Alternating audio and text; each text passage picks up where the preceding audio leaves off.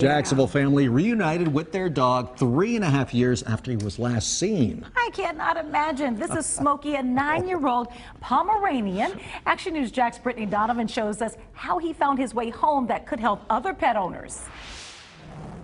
You can see just how happy Smokey is to be home, just a smile on his face. But Christy Harris tells me if it wasn't for one thing she did right when she first got him, she may have never seen him again. November 2015. These magnets went up on a Jacksonville family's car. Their beloved Pomeranian Smokey got out of their yard on the south side and was nowhere to be found. I was hoping he wasn't hurt or killed. I said if somebody had him, at least I could possibly still find him. They hung posters on every tree in the area, Nailing it to any wooden poles we could find everywhere. 3.5 years later, a call. You gonna get up, Smokey? Come on, get up.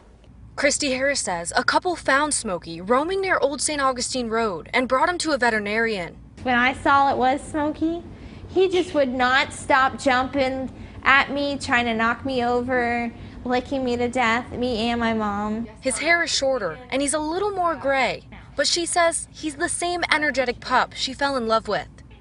Happy back at home with his new brother, Barron, Harris is sharing her story to encourage other dog owners to make sure their pets are microchipped. If it wasn't for that, she says she may have never seen Smokey again. I'm so glad he's home. There is one other step Harris's vet says she took that helped Smokey find his way home. Coming up at 5, the one action she says every dog owner should take. Reporting in Duval County, Brittany Donovan, CBS 47, Action News Jax.